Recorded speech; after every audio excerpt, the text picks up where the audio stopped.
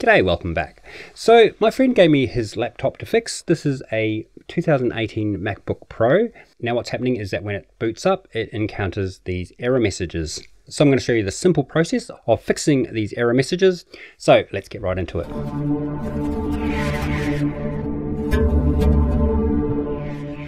I do know that the owner of this laptop was trying to clear the hard drives, so I suspect that one of the partitions was formatted, and I have a hunch that this has something to do with the Apple ID protections. Right, so let's boot this computer up. So I'll just press the power button and let's see what happens. Okay, we've got the Apple symbol and then it jumps into this supportapple.com startup. So I'll shut the computer down. So to shut the computer down, I'll just press and hold the power button.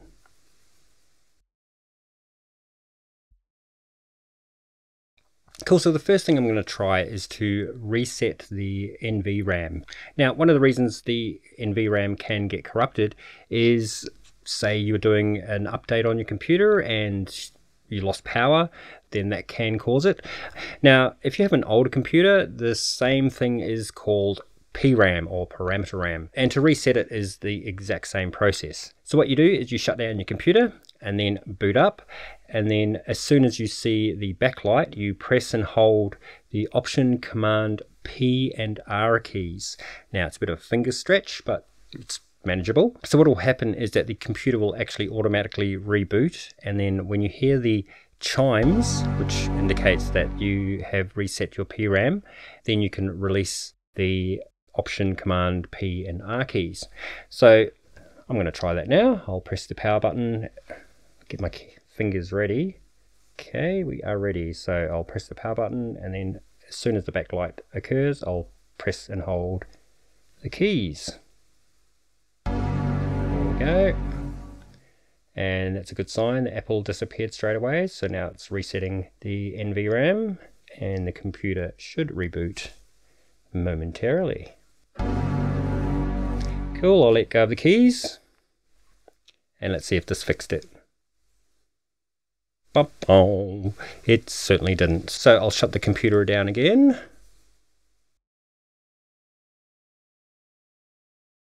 Cool, so I'm going to actually try to install macOS using a USB installer. So I'll plug in the USB, and this USB has macOS Monterey on it. Cool, so what I'll do now is press the power button, and as soon as the backlight or the chimes occur, I'll quickly press Option. So I'll try that now.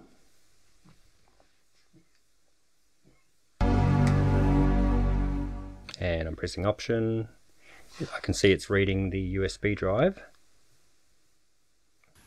So it says install macOS Monterey. So let's try that. And of course that didn't work. Now because I've ended up at the screen, it means that I can't install from the USB drive. So that means the back end isn't set up to allow for installation of USB drives. So for now, what I'll do is I'll shut the computer down by pressing and holding the power button. And I can unplug that. Right, so what I'm going to try next is to boot the computer into internet recovery. Now, in my experience, internet recovery seems to work a lot better if you're using an Ethernet cable. And so what I want to do is boot into internet recovery mode, and to do that, what I have to do is from a shutdown computer, boot the computer, and as soon as you hear the chimes, what I'll do is press and hold Option, Command and R. So I'll do that now. So power button, chimes, and then I'm pressing all three keys and holding. And here we go into internet recovery.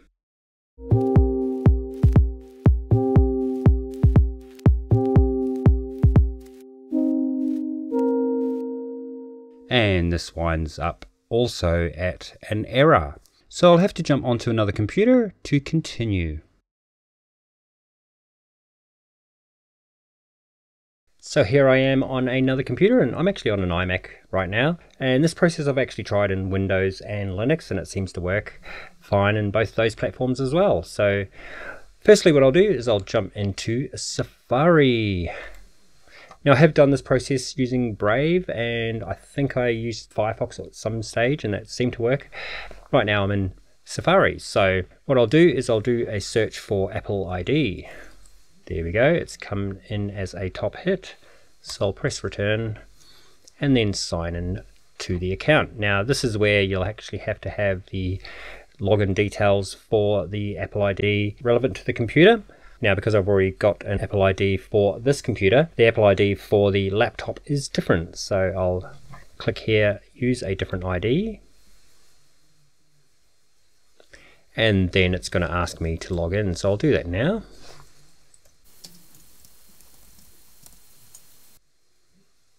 And of course the password.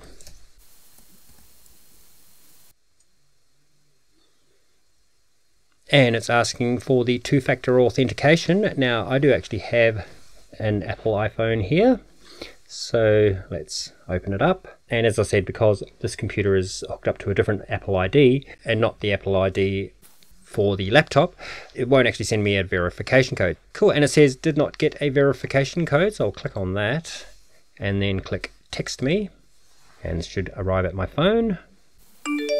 And there we go, it did indeed, so I'll enter it into the computer.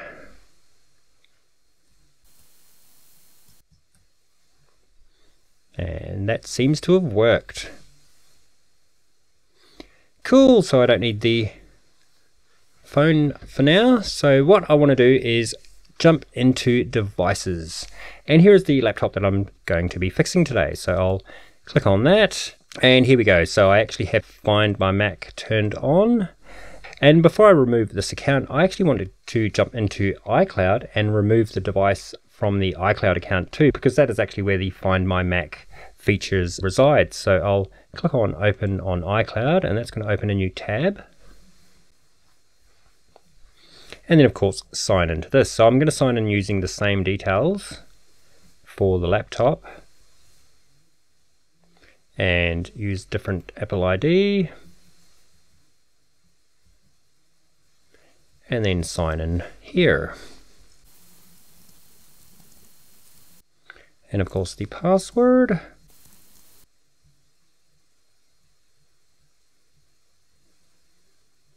And here we are. So if the laptop was actually online, it would have a map showing its location. However, location services are off because the computer is actually off. So I've got a few options here. I can erase this device or remove this device. If I click on that, I'll click on it twice, and all content and settings will be erased, and the Mac will be erased when it connects to the internet.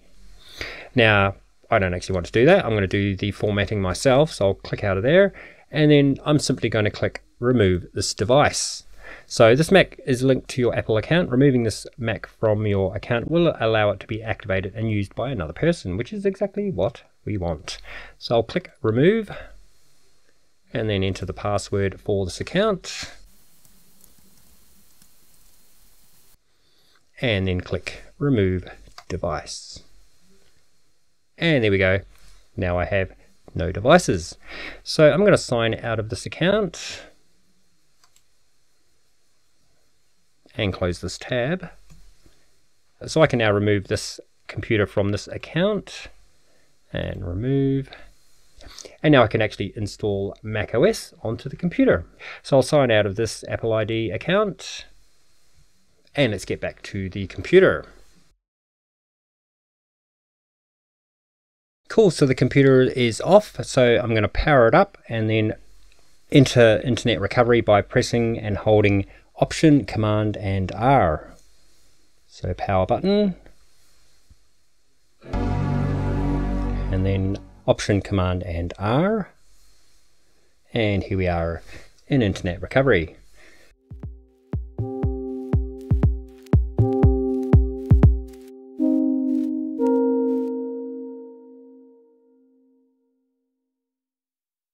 So I'm going to exit to recovery.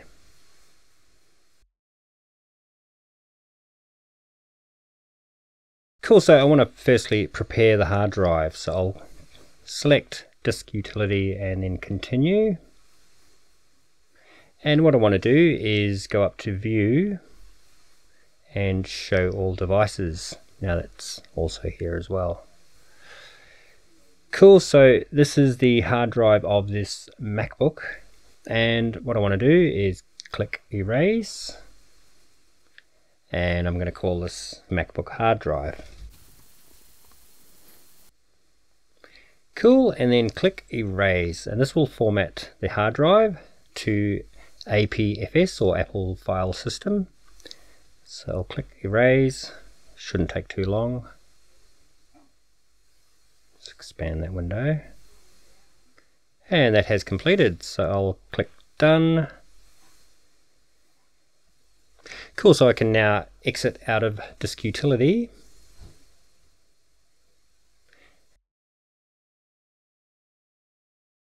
And then select Reinstall macOS Sonoma, click Continue,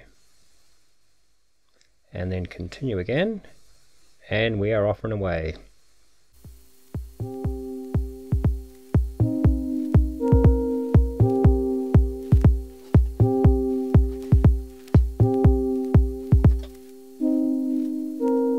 Cool, and I see the license agreement is unavailable. Curious. So I'll click agree and agree to a license agreement that is unavailable. And then select the hard drive that we just formatted, click continue.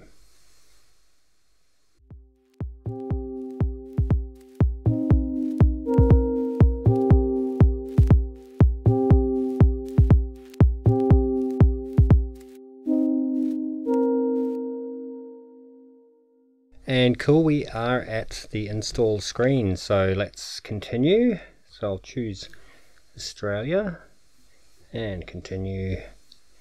Not now, continue. Not now. Set up later. Skip. Well, I'm pretty much just narrating what I'm doing here, aren't I? So agree and agree to the thingy, and then I'll just enter some details.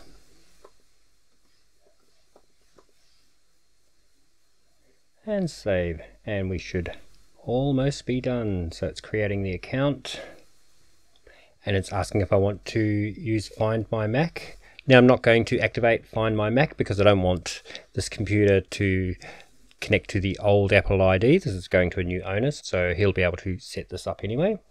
So I'll just go continue, and there we go, locations services are off. So I'll go continue, don't use, and then choose a location. I'll just use a location that my time zone is in. And I'm not going to share Mac Analytics. Just continue, set up later. Continue. I'll set up Touch ID later, that's the fingerprint reader. And of course go for a dark theme, much easier on the eye. And continue. And voila, we are now back in the Mac, so it's time to set up. So in the next video I'll show you how to set up macOS, in particular macOS Sonoma, and then I'll show you how you can downgrade from macOS to macOS Monterey or any other compatible macOS.